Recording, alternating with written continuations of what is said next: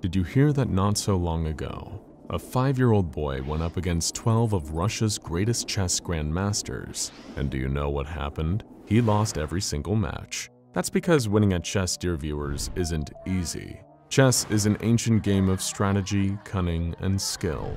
It's not just about thinking one step ahead of your opponent. That's not going to be enough. Make a wrong prediction, and you could end up sacrificing one of your pieces, as well as vital space on the board. But thinking 2 to 3 steps ahead, beating your adversary's moves before they've even been made, now there's a viable strategy. Tricky, but viable.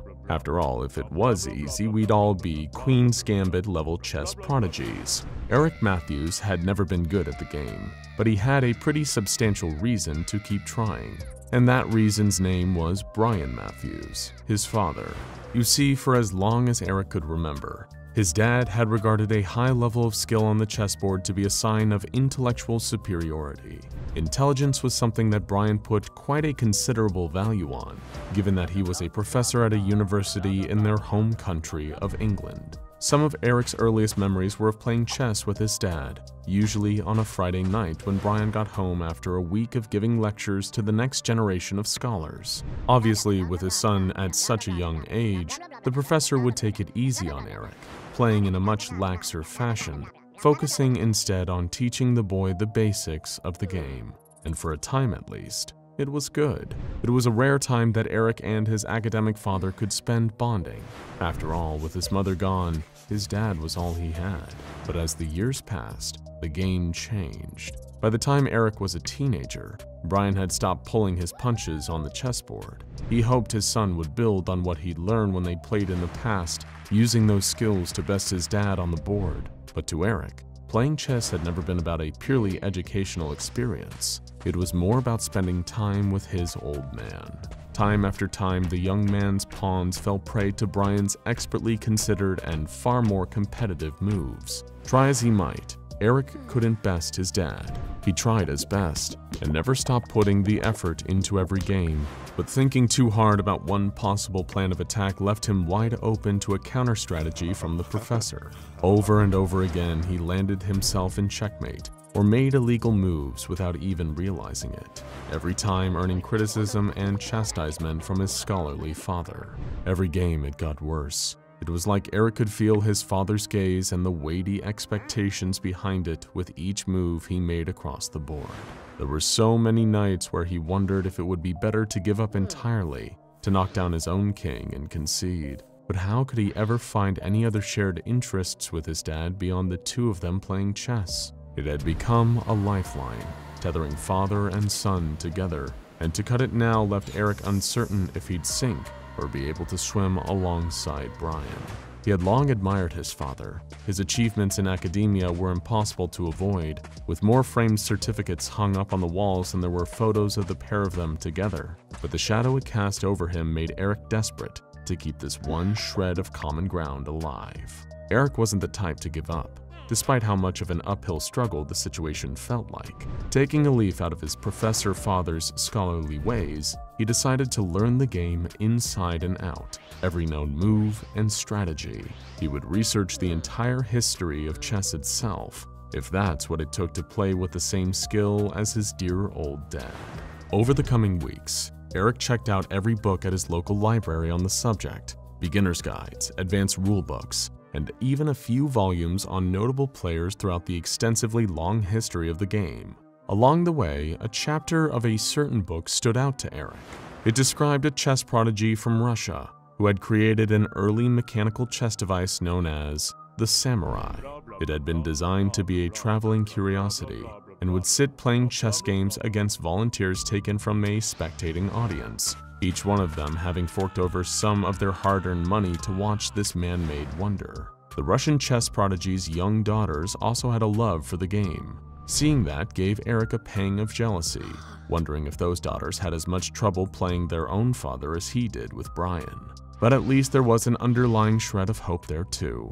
If this father and his daughters could bond over chess, maybe there was a chance for Eric and his dad too. Sadly, it's one thing to try and learn all the facts you can about chess. It's an entirely different beast to put all that information to use and apply it to an actual game. Despite having read every book he could get his hands on, Eric still couldn't best Brian at the board. It was like nothing had changed. His father barely noticed when Eric tried to replicate movesets he'd read up on, and still managed to not only counter those moves, but check his queen in the process. So practice, Eric thought. After all, practice was supposedly meant to make perfect, right? The plan was simple. If he practiced his chess moves enough times, and figure out how he could call on what he'd learned, then he might stand a chance at winning when he and his dad played each other. There was just one hiccup to this plan. Eric needed someone to practice against.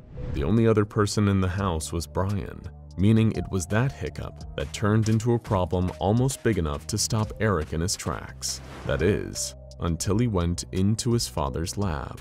It was under the house itself, a sort of sub-level, maybe used as a basement or cellar by the previous owners. But since Professor Matthews and his son had lived there, the entire room had been remodeled into an at-home laboratory.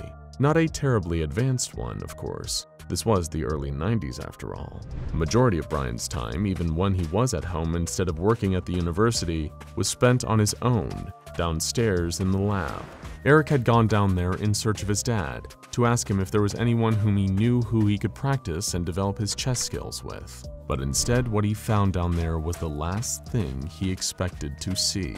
Not that he had any clue exactly what it was at first. The thing was some kind of bizarre contraption, a collection of components that didn't seem to be in any logical configuration. However, it was primarily composed of something that Eric recognized all too well, a chess table. This one was metal, steel to be precise, and seemed to be hooked up to some sort of computer. While back in the 90s, computers were hardly as commonplace as they are now, Eric had seen a fair few at school and the library. Although this one was different. It seemed old, far older than Eric thought computers had been around for. As far as he knew, they'd only really come to prominence in the mid-80s. But this computer looked like it predated even that period. Noticing another part of the contraption, a large steam engine with the words, "Manufactured by Maudslay, Sons and Field, established 1840" engraved on one side, made it seem that this whole device had been around since the Victorian-era. The next part that caught his eyes was the chess pieces themselves, each one standing neatly in its place on the board. They looked delicate, intricately carved from some smooth substance. For a moment, Eric toyed with the thought of how they could even be made from bone, noticing how each pawn, knight, rook, bishop, king, and queen were all about the size of a human finger bone. He dismissed the idea. Nobody would ever do something like that. Eric grabbed a sheet covering a large component hooked up to the mess. Lifting it away in a swift pull, it unveiled what was sitting beneath, a full suite of 18th century samurai armor. Eric looked closer at the embellishments on the surface of the pauldrons. He was no expert on feudal Japan, but it looked authentic enough to be the real thing, if not a very close approximation. Taking a look at the collection of oddities all tethered together in his father's lab, a certain detail of all his chess research came to the forefront of Eric's mind. The armor that had given it away. This was the samurai, or at the very least, a crude homemade version of it that his dad had put together.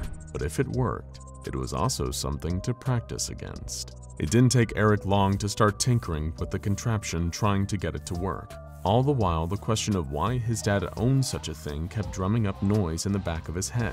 Had Brian built it, or was this the original made by that Russian chess prodigy?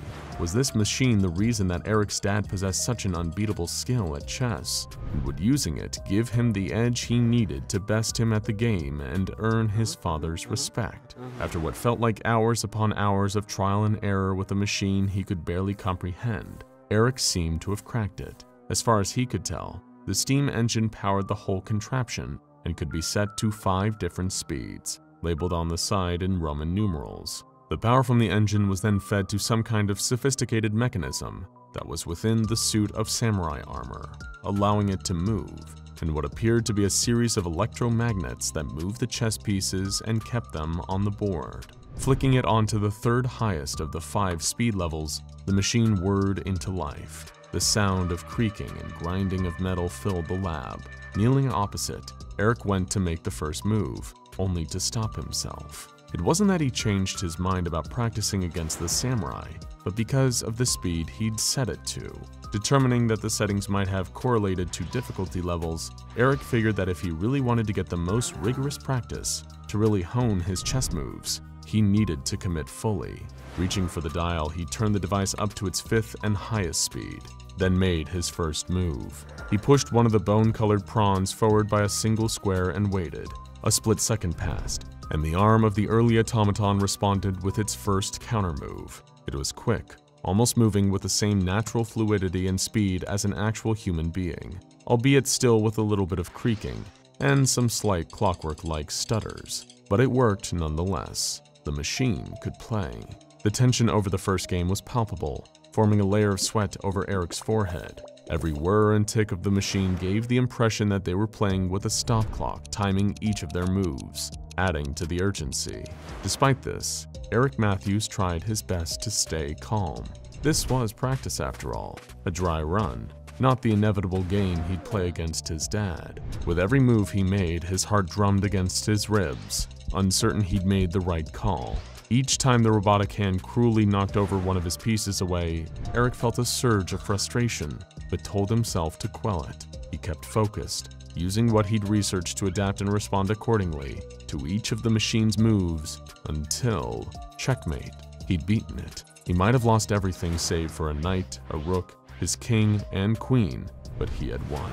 Trapped without anywhere else to move on the board, the metal finger of the automaton conceded the game, knocking over its own king in resignation.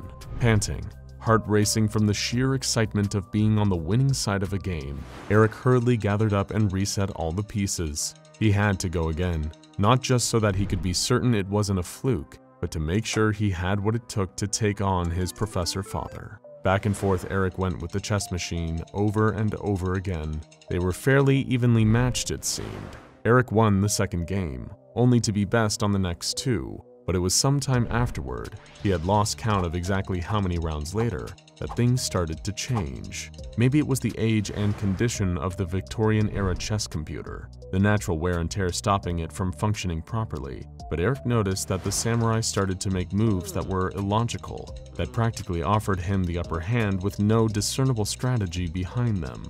Then its movements became flat-out illegal, disregarding the directions and number of squares each different piece was allowed to move. Before long, it was moving them erratically around the chessboard, refusing to cooperate and forcing Eric to call an end to the day's practicing. Unfortunately, it wouldn't be the end of the unusual things that would happen that day. "Did you send me that weird email?" was the first question Eric's dad asked him when he returned home, looking noticeably under the weather.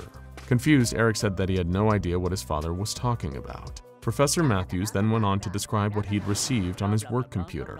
It had been an email, with a file attached to it named Shachmati, a word in Russian that translates to chess. Embedded in the email below, although it had taken a long time to load, being opened on a 1990s computer, there had apparently been a photo as well. "It was rather odd, Eric," Brian went on. "Quite unnerving, to tell the truth. Black and white, all sort of distorted and stretched, but it looked like 2 young girls, one grinning and the other screaming. I've been feeling, well, not quite myself since I saw it." With that, Brian excused himself, stating that he'd been suffering from headaches and a high temperature, and as a result needed to go and lay down. It wasn't like his father to get ill, Eric thought. But of course he had no reason to assume it was anything serious. Probably just a spate of fatigue after a long day of teaching at the university. No cause for concern. If only that's all it was. Within a few hours, Brian was completely restless, so unable to sleep that simply taking a nap was impossible. He kept calling to Eric, complaining of the sound of childlike laughter coming from somewhere in the house, but his son hadn't heard anything. By the time the sun went down, Eric was trying to calm his dad down through a rush of intense anxiety that gripped him. Brian had been claimed to be hallucinating, seeing the warped faces of two girls that frightened him half to death. It was getting late, long past the time that they usually played chess together, but for now Eric's mind was focused solely on helping his dad. For a while he seemed to be able to calm his father down, only to realize Brian wasn't settled at all. He was awake, eyes open, fully conscious, but wasn't responding at all to Eric asking if he was alright. Instead, the accomplished academic just stared blankly into space. Eric had been up all night, exhausted, worried for Brian's safety, and completely clueless about what was happening to him. After a while of being non-responsive, his dad seemed to regain a little bit of lucidity once more, but his behavior was erratic. "Take me back to work. I need to get on my computer," Brian demanded of his son. When Eric refused, that's when his dad got angry and agitated. Professor Brian Matthews was sadly found dead within the next few months. Several months later, as the sole executor of his father's estate and last living relative, Eric had to be the one to go through his dad's personal belongings. Volumes upon volumes of thick academic books, his smart, scholarly clothes. The house was almost clear now, save for one thing that was left in the basement lab. Flicking on the light switch, Eric looked at the samurai sitting motionless, still uncovered after their last practice game.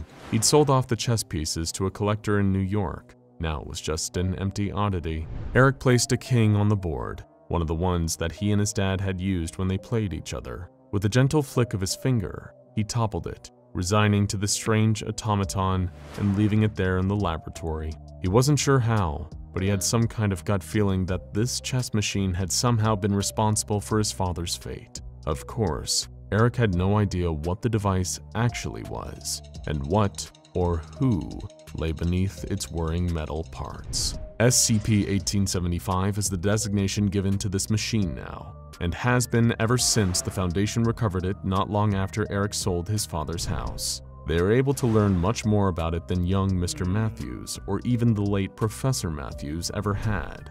Not just how to make it work or what its function was, but who had built it and who had been used to build it. Although details of his real name eluded the Foundation's top researchers, they were able to uncover newspaper articles about the device from all over Russia, America, and England, dating back to the early 1990s. The Russian chess prodigy who'd invented it and toured the chess-playing machine around had used some interesting components to make his automaton. Maybe they were what derived its skill at the game, and its apparent temperament when the device was made to play at maximum speed for too long. He had used his daughters to make the machine. Deep within the heart of this early form of computer, the two girls' brain tissue had been hooked up to the electromagnets. The machine's moves were theirs, each pawn or rook shifting across the black and white squares of the board. Every rule or strategy their prodigy father had taught, it all determined how the device played. Their minds, taken from their skulls, were now the analytical engine of their father's creation. The bones of their fingers he'd carved into chess pieces. Over the coming weeks, the Foundation naturally ran their usual slew of tests on SCP-1875, playing multiple games of chess against it. Every time, they increased the machine's 5 levels of speed, until it started behaving erratically while on the highest setting. Shortly after, every member of personnel working on SCP-1875 received a bizarre email. It contained a file named with the Russian word for chess, and a photograph of the stretched, distorted, smiling, and screaming faces of 2 young girls. Faces that you might be seeing very soon. Now go and check out SCP-1733 Season Opener and SCP-1984 The Dead Hand if you're in the mood for more tales of technological terrors and other chaos-spreading computerized creatures.